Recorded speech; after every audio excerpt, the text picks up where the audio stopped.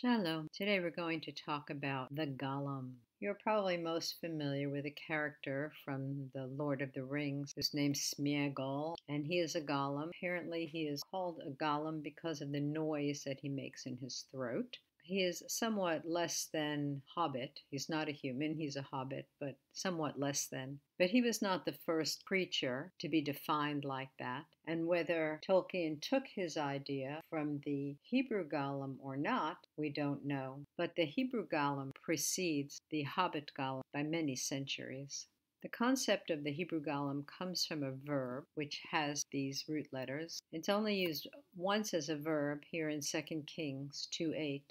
And Elijah took his mantle and wrapped it together and smote the waters, and they were divided hither and thither, so that they too went over on dry ground. As we investigate the noun use, we'll see how it's connected. It is used once as a noun in Psalm 139:16. Thine eyes did see my substance, yet being unperfect, and in thy book all my members were written, which in continuance were fashioned, when as yet there was none of them. So Elijah's mantle, as he wraps it up, is sort of a formless mass. And this is the concept of the golem, that we read in Psalm 139. Now the Mishnah uses the term for an uncultivated person, and an early citation is from Pirkei Avot. 7 characteristics are there in an uncultivated person, in a golem, or if you're speaking Yiddish, a golem, and 7 in a learned one. The Hebrew is Shiv'a Dvarim Bagolem, 7 things that are in the golem.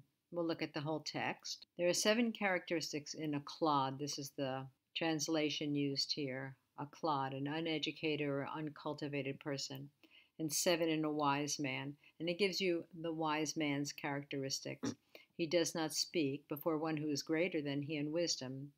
He does not break into his fellow's speech, and is not hasty to answer. He asks what is relevant, and he answers to the point, and he speaks of the first point first, and of the last point last. And concerning that which he has not heard, he says, I have not heard, and he acknowledges the truth.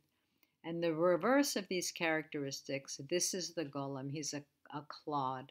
Now, the early use of the word golem to mean shapeless mass or something which is not yet perfectly formed appears in the Talmud in Sanhedrin 38b. Rabbi Yochanan bar Chanina says, daytime is 12 hours long, and the day Adam, the first man, was created, was divided as follows. In the first hour of the day, his dust was gathered. In the second, an undefined figure, a golem, was fashioned. In the third, his limbs were extended. In the fourth, the soul was cast into him.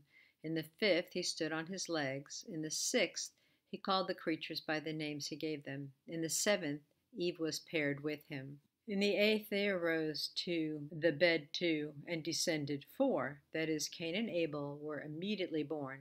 In the ninth, he was commanded not to eat of the tree of knowledge. This is a little bit out of order that we read in the text of the Tanakh.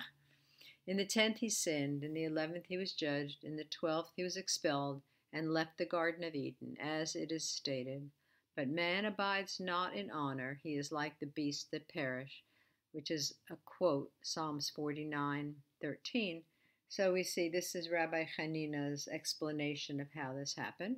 And he says, Adam did not abide, he did not sleep in a place of honor for even one night. So this comes from about the 3rd century AD.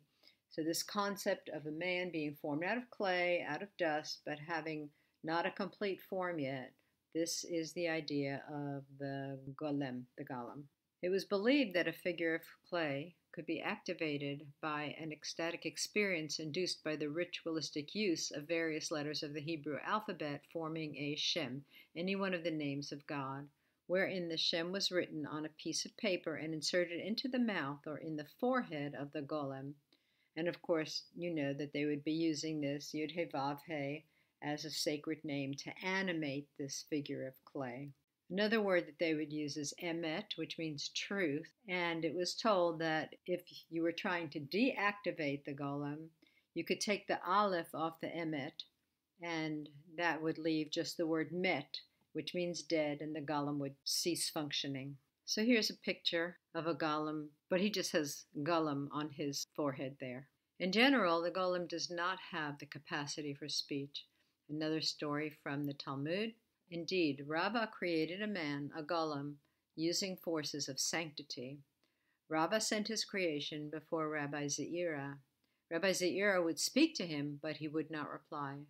Rabbi Zeira said to him, "You were created by one of the members of the group, one of the sages. Return to your dust." The most famous golem was created by Rabbi Judah Loew ben Bezalel of Prague in the 16th century. This golem was designed to protect the people from anti-Semitic attacks and was said to be able to make himself invisible and summon spirits from the dead. I don't know the date of this artwork, but it is meant to be in the style of that 16th century. So it is said that one evening Rabbi Loew forgot to remove the Shem and feared that the golem would desecrate the Sabbath. At that point, the golem's body grew and grew and grew, and he flew into a rage, but Rabbi Loew was able to wrestle him to the ground and remove the Shem, and he put the body of it in the Geniza of the Altanoy Synagogue in Prague. A Geniza is a place where sacred books are kept. We don't throw the books away, we don't burn them, we bury them. So that's where the golem's body was said to be hidden, and the rabbi forbid anyone to go up into the attic. The attic was renovated in 1883, and surprise, there was no evidence of the golem there. In fact, none of the contemporary writings about Rabbi Loew connect him to the creation of a golem. It appears to be a later, perhaps urban legend. Tales of creation of such beings, animated clay people, were popular in the German and Slavic areas of Europe, and they were popularized by different authors and filmmakers. This sort of myth was likely the source for Mary Shelley's Frankenstein. One of the early expressions was a film done by a German filmmaker in 1920, Der Golem, wie in die Welt kam, how he came into the world. And Paul Wegener was actually quite well known as an actor, and he directed this film. And here's a still shot from the movie. In fact, he himself played the golem. You can watch the whole movie on YouTube. It's a bit reconstructed. They don't have the whole original movie intact, but all the plot line is filled in. And actually, he did quite a good job of capturing the essence of the stories and Jewish practice at the time. The second generation of computers that was developed at the Weizmann Institute in Rehovot, Israel, was dubbed Golem Alpha, or Golem the First. That was in 1965. The man who gave it the name was Gershom Scholem, and you can look him up. He's well known in Israeli history. And he drew the parallels between this animated clay figure and this thinking machine. The concept of the golem continues to be popular in culture. We have some figures here from some games. Dungeons & Dragons and also the video game Final Fantasy repeatedly has a golem